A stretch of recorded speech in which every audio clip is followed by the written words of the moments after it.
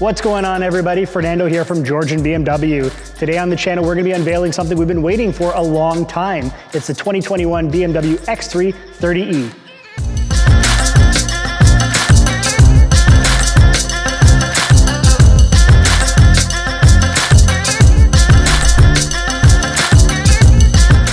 Before we get started here, if you're new to the channel, please take a moment to click that subscribe button down at the bottom to show your support and to keep up with us and all things BMW. As you probably guessed it, the E is for the plug-in variant of this car. Now this X3 is completely the same as any other X3 that you could possibly purchase. The only determining factor from the outside is the charging door. Other than that, this car looks identical to any other X3. Let's talk about the power specs for this X3 30e. So it still comes with the 2-liter turbo engine. Made it to the electric engine, it's going to pump out 288 horsepower and 310 pound-foot of torque, giving this plenty of power to get up and go. Let's talk pure electric range for the X3 30e. On a pure electric charge, the car is going to go approximately 30 kilometers. After that, it's going to switch over into the combustion or hybrid mode, where it will use the combustion engine to get going and regenerative braking in order to start to recharge itself, giving you plenty of distance that you can go for your commute and never giving you that anxiety feeling of, do I have enough charge or do I have enough range to get to where I need to go? This is a great option when it comes to people who are going to do longer drives or shorter drives without having to worry.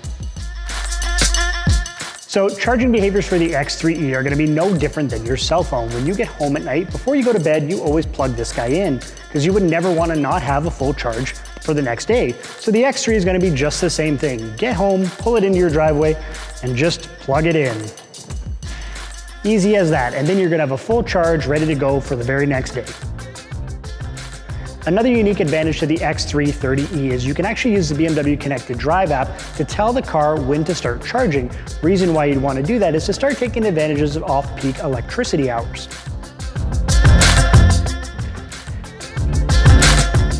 Now inside the X3, you're going to feel all of the premium offerings from BMW, from soft touch surfaces on the dash, on the doors, the really nice soft Vernasca leather, even all of the great tech offerings that you get and expect from BMW. Being a passenger in the X3 is definitely an easy thing to do.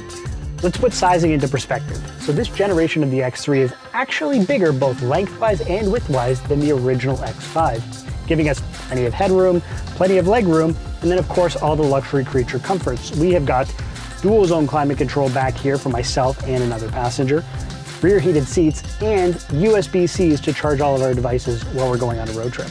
You've even got cup holders.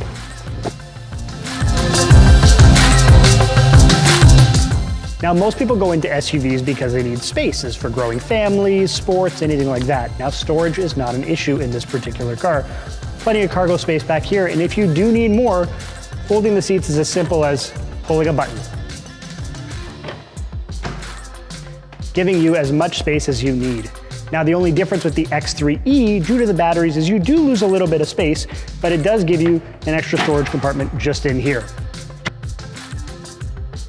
That's going to wrap up our review of the 2021 BMW X3 30e. If you haven't already, don't forget to hit that subscribe button down at the bottom to keep up with us and all things BMW. Until next time, thanks for watching.